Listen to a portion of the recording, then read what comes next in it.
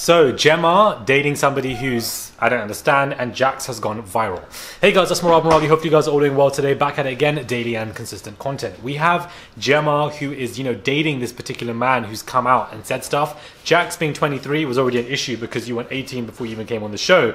But now you have another person who's 27 talking about, I want to win back my teen or the teen on Daily Mail. It's not a cute look, it's an absolute mess. I like Gemma on the show. I've grown to like her on the show. But when you have these exes who are, very much older than you, what are you doing? What is your mom doing? What is your dad doing? It doesn't make any sense. Why is a 27-year-old dating somebody who's even 19, 18?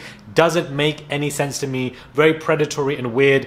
Date your age mate. Date somebody who's 24, 25, 26, 27 and plus. No need to go all the way to 18 because you definitely weren't. She definitely wasn't 19 when you would even date her. That's what I find weird, and I just find it bizarre. And now that this person's even come to speak to Daily Mail as if you don't even have any form of embarrassment, it doesn't make any sense. Speaking of embarrassment, Jacques has gone viral for having skid marks all over his underwear. Now, everybody in their lifetime has seen a skid mark or two on their underwear, and the thing that you would do is that you would throw them, into the washing machine and you would wash them.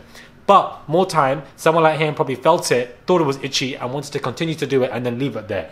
This is the man that Paige is besotted with. This is the man that Paige will be crying over tonight. This is the man that Paige actually wants, and it absolutely bamboozles me and doesn't make any sense, to be honest with you. This is why when I go to the toilet, I use water. A lot of people don't use water. They just be using dry tissue and vibes. I think that this is going to be okay for them, and I just find it to be very, very weird, to be honest with you. It never really has made sense to me how people can't clean themselves properly in situations like this, and I think it's just a shame.